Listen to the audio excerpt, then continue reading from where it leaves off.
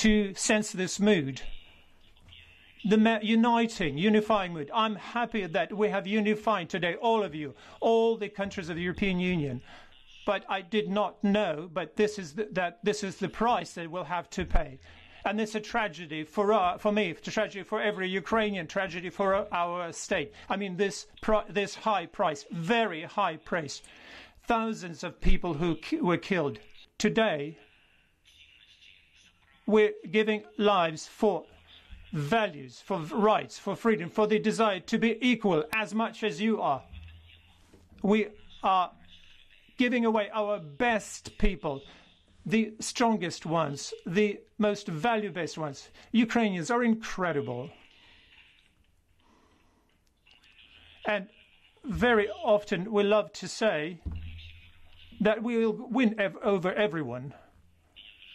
And I'm very happy that you are not only talking about it, but you can see that. And we will overcome everyone. And I'm sure, I'm convinced, there is an expression, Ukrainian choice, European choice of Ukraine.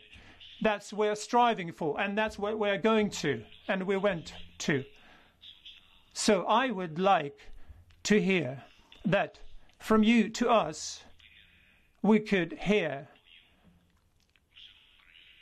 that Ukrainian choice for Europe from you. Can you imagine this morning 2 cruise missiles hit this Freedom Square, dozens of killed ones. This is the price of freedom.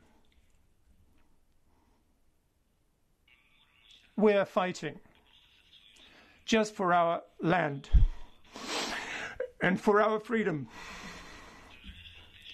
despite the fact that all large cities of our country are now blocked.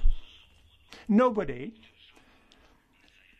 is going to enter and intervene with our freedom and country. And believe you me, every square of today, no matter what it's called, it's going to be called, as today, Freedom Square in every city of our country.